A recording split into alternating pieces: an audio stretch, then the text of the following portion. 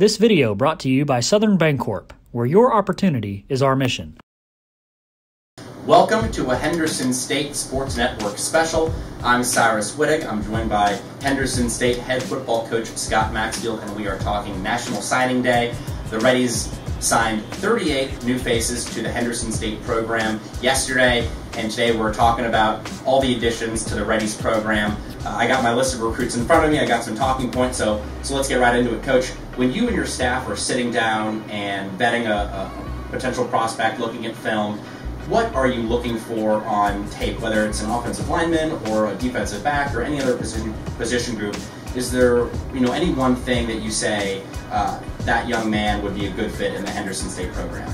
Well, the first thing we always look at is their academic records. Make sure that they're solid students. We look for athleticism. We do a thorough background check to make sure they're good citizens, get good recommendation from their high school coaches, but also if it's somebody that we feel like will fit into our culture here with our program. Sure. You've put together a great group of coaches here in Arkadelphia, and I know each one of your assistants has different responsibilities when it comes to recruiting, but with recruiting being such a massive undertaking, how do you divide and conquer the recruiting process with your coaches doing individual work, but also working together and communicating as a staff to make sure you're putting together a balanced, well-rounded group of newcomers each and every year? Well, just talking about moving forward, our coaches will start right now on the 2022 class, so it's a year-long process. Everybody's got a recruiting area, so we'll start going back through our recruiting areas. Everybody's assigned to a different area. I've got all the coaches have an Arkansas area, and then each one of them has an out-of-state area. So we'll start gathering information on the 2022 class, but that's just pretty much how we go through it. I think with all these guys being here a year, it's helped with them getting familiar with their areas and getting to know the high school coaches that they work with. Yeah, you mentioned in a little bit of the continuity. Every coach coming into this year had already had one recruiting cycle at Henderson State under your guidance, under their belt. So how important is and how important was your coaching continuity with your staff to help identify, recruit, and find players that fit the offensive and defensive identity of Henderson State football? Well, the way we like to do it here, it is a learning curve for a new coach. I expect each coach to have 300 to 400 prospects by the time we get to August. That way we have a lot of guys to evaluate with the recruiting process.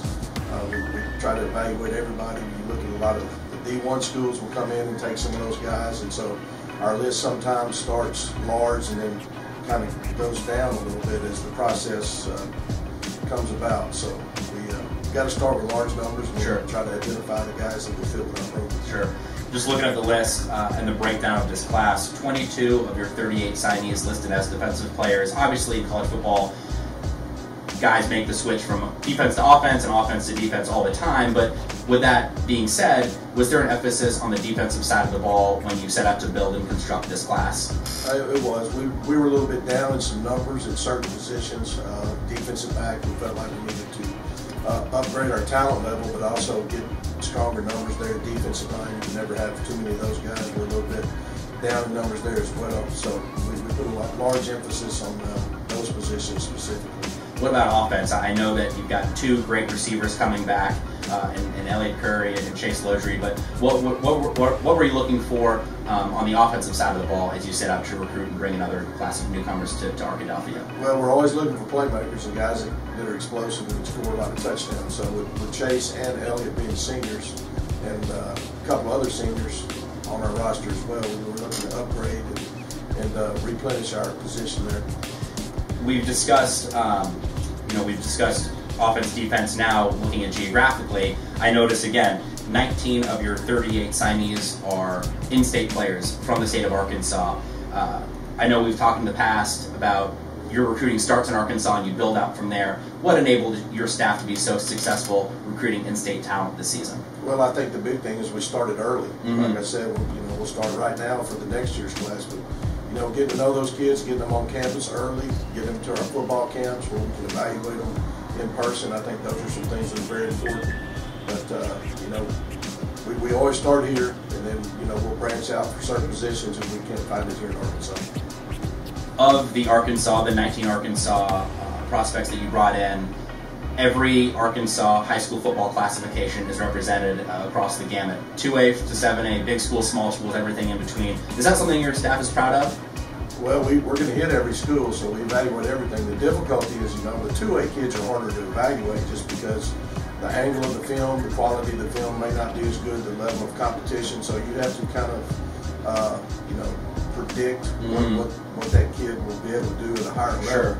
So, but we do look at everybody and try to give everybody a fair evaluation. Now that signing day is in the books, I'm sure you and your staff are looking forward to spring football and are eager to get that started. Walk us through the schedule and kind of a broad outlook of what is on deck for your program through the rest of the spring semester.